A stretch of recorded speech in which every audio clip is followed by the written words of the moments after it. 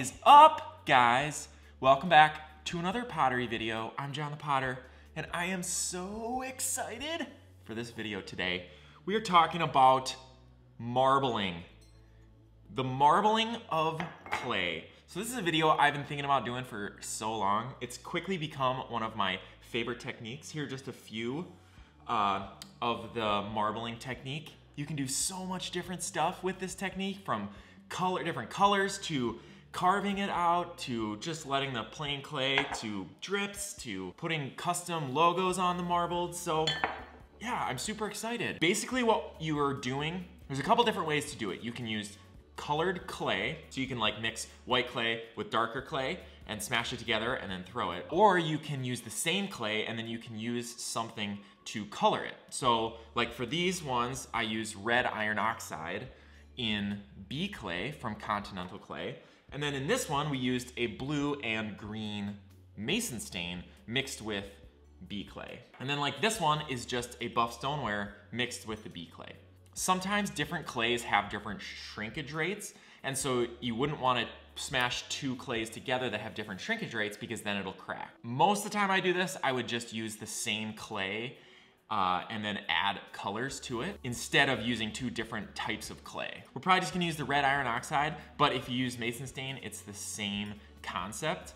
So we take our clay, we're gonna wedge into it a bunch of the red iron oxide, and then we'll take different levels of how much color there is and then smash them together in like 3 or 4 different ways.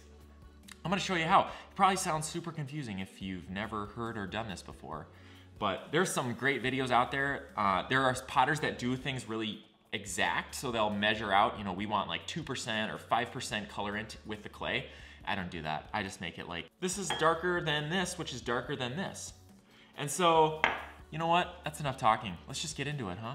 This method is actually pretty simple. It's not that hard if you are feeling really comfortable with throwing. The preparation of the clay is what takes the most time. Let's do it. This is red iron oxide. And one of the reasons why I love red iron oxide is it's really inexpensive. You get this really nice dark, so like this is red iron oxide in there, and this is a little lighter colored red iron oxide. And the other option to do is colored. So this is like a green mason stain and a blue mason stain, which look like that and like that. And you can get about this much red iron oxide for the price of one of these. So this is way, way, way less expensive. I mean, the coloring is really cool. Oh. All right, so we have our bee clay. And so this bee clay from Continental Clay is similar to like bee mix from Laguna. And what it is it's a white porcelain stoneware mix. It's actually really, really fun to throw with.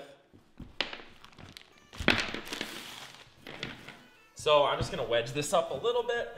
Okay, so usually what I'll do is kind of spread it out like that, and then we'll just take red iron oxide and pour it on there.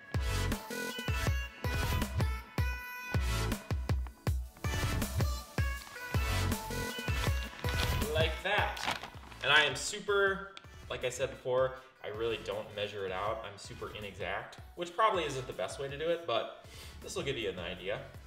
So then I'm just gonna fold it in on itself, and we're just gonna wedge this thing like crazy until it becomes a nice brown color.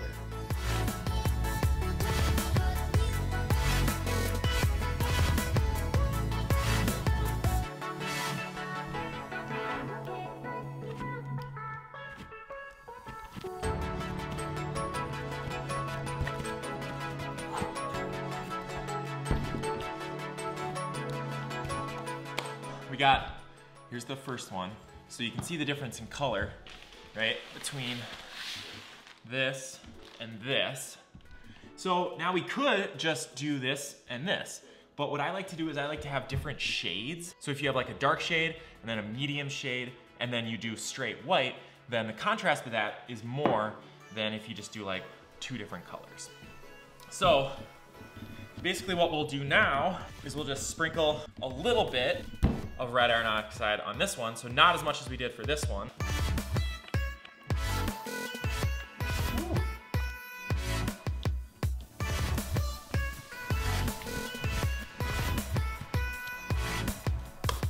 Okay, so now we have our darkest piece right here, right? That's our darkest clay that we colored with this red iron oxide. And everything you could do the same with the mason stains, like the blue and green and red mason stain that I have, and orange and whatever you want. You can treat it the same as this. I just like to use this because it's so cheap. It's like 25 bucks for this much, and this has lasted me like a year. And I think it looks really good too, like the brown, it's really natural looking. Darkest piece, next darkest shade, and then we have our straight white. So now we're gonna prep the balls to throw. And so we're gonna throw mugs, and so then we'll put straight bee clay handles on them tomorrow. This is a really good workout, good upper body workout this project is, because you gotta wedge like probably at least 50 times on these ones. So now what we do is we're going to layer the different colors of clay. So for example, I'll take a little bit of white, and since the white's easy to make, I tend to use the white a lot. So we'll take the white, and then we'll put the next shade, and then I'll put another white in between there, and then I'll put the darkest clay, and then I'll put another white, a little under a pound. We'll put that there. So there you go. So then that is what is your base for the marbling.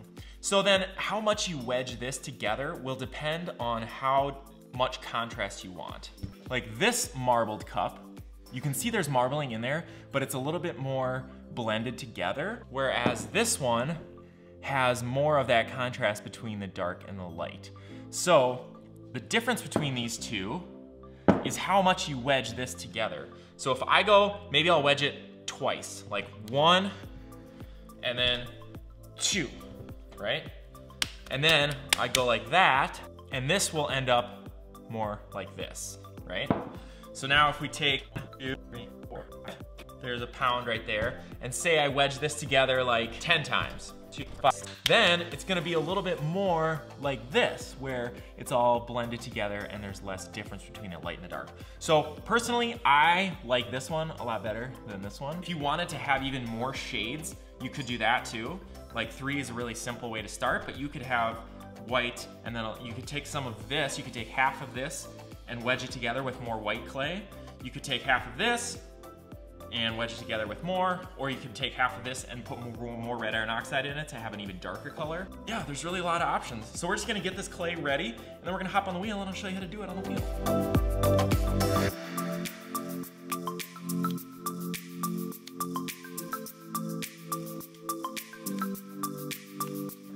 Key tools for this project: a metal rib. This is absolutely essential.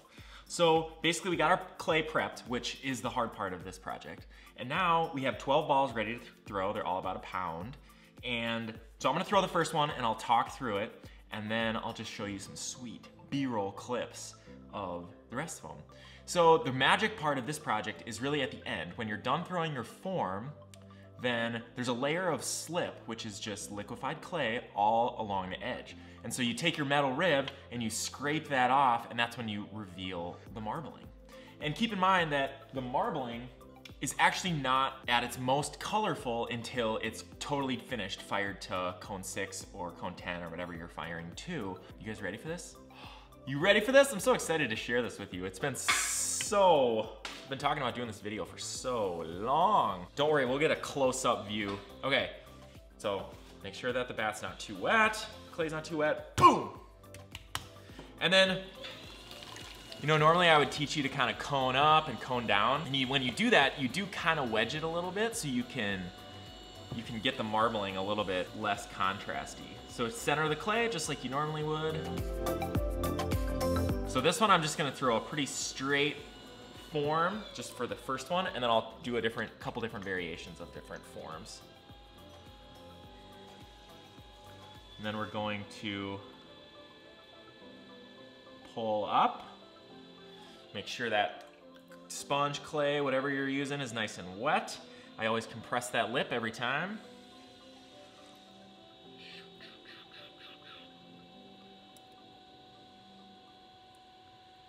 You can kind of start to see it a little bit, right? The marbling. Okay, I think I'm gonna do one more pull. Okay, so now you can take a sponge or whatever, kind of smooth it out as much as possible. Get as much water off as you can. Now this is where the magic happens. I think we should zoom in for this. You guys should see how much clay I have all over my camera and all my camera gear. It's kind of disgraceful.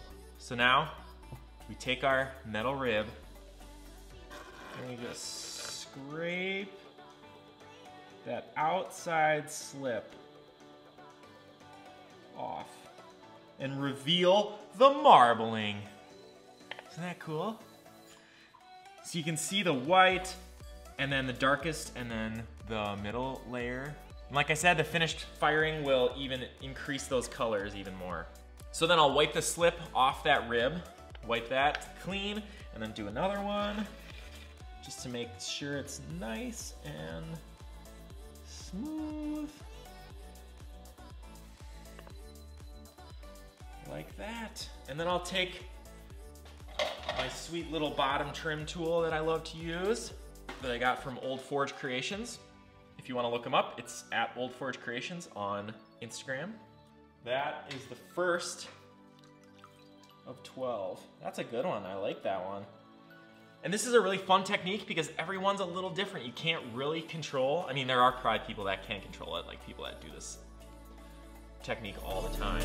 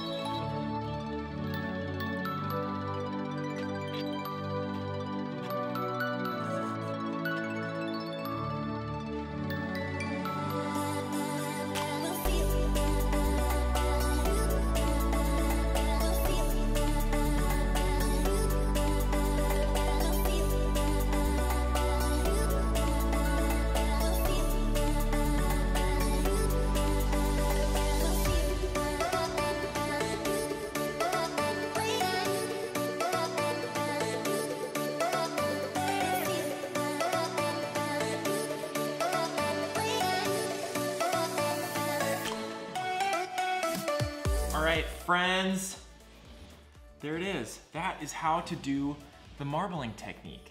So there's so many different things you guys can do with this, like the colored stuff. Carving out is really, really cool because when you carve, you reveal the different layers that are inside the clay. So I'll probably save that for a future video. But basically, we're gonna let these dry today, and then we'll come back tomorrow and put handles on them. And the handles are pretty simple. I'm just gonna use the white clay, the bee clay, and just extrude it and then put a handle on like I normally would. So anyway, this is one of my favorite techniques. It's proven to be a very good seller, and it's not like all that difficult. I mean, besides the preparation of the clay that takes a little while. Drop me a comment in the comments if you have any questions or if you have a way that you do it. There's another YouTuber, his name is Ceramic Jim. He does some amazing agate ware and knows way more about it than me. This is like I'm like a kindergartner compared to him. So you can check out his YouTube channel if you want to find out any more about agate ware, which is kind of this marbling. I just call it marbling because that's what I do. Basically, this is like trial and error for me. Thank you guys so much for joining me in the studio today. Thanks to all the subscribers. Thanks to everyone on Patreon who supports us over there. We're sending pots out every month to the patrons and they get first pick on whenever we do sales online. So if you want to be a part of that, all the links are below. I think that's it. I think that's all I have to say about this video. Let me know what you think. Subscribe, like, comment, all the things. We'll see you guys in the next video.